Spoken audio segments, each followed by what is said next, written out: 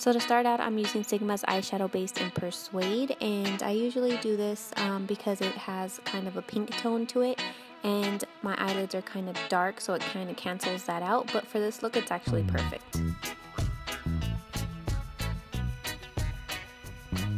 And for this look, I'm going to be using Sigma's Warm Neutrals palette, which I love.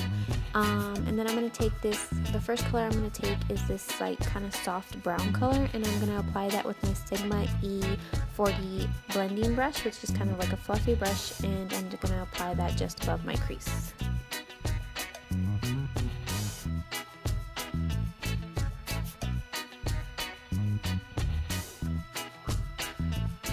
Then taking this like matte muted pink color, it's a really pretty pink, I'm going to apply that with my another Sigma E25 brush, but I'm going to just kind of focus it on the outer and inner corners of my eyes. You can put it on your whole entire eyelid, but it's really just for layering, for blending purposes.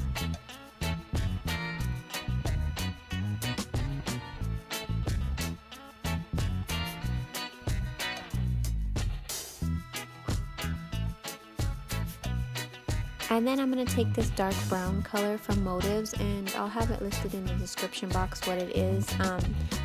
With my Sigma E25 brush, again, I swear I can do this whole look with this brush. I'm going to apply that to the outer corner, and then just make sure I blend it out with another brush, just so there's no harsh lines. And then I'm going to do the same thing to the inner corner, and kind of leaving that center of the eyelid clear. And don't mind my crazy hair, I filmed this video before I did my hair.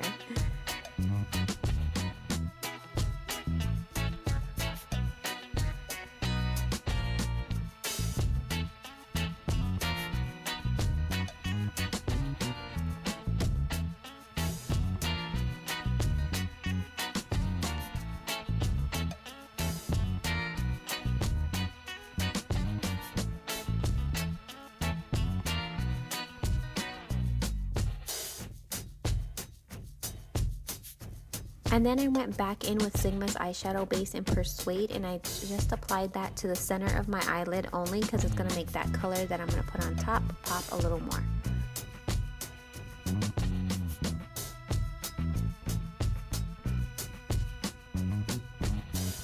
And from that same palette, I'm going to take that matte white eyeshadow, and I'm going to apply that just to the center of my eyelid only.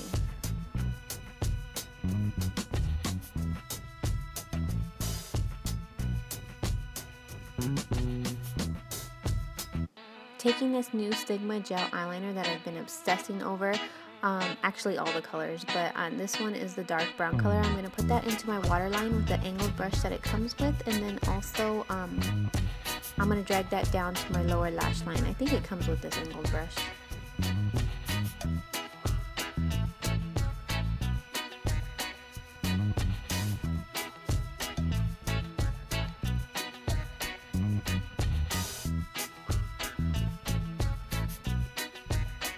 Then just to kind of lock that color in, I'm going to apply the Motives dark brown color just over that brown eyeliner.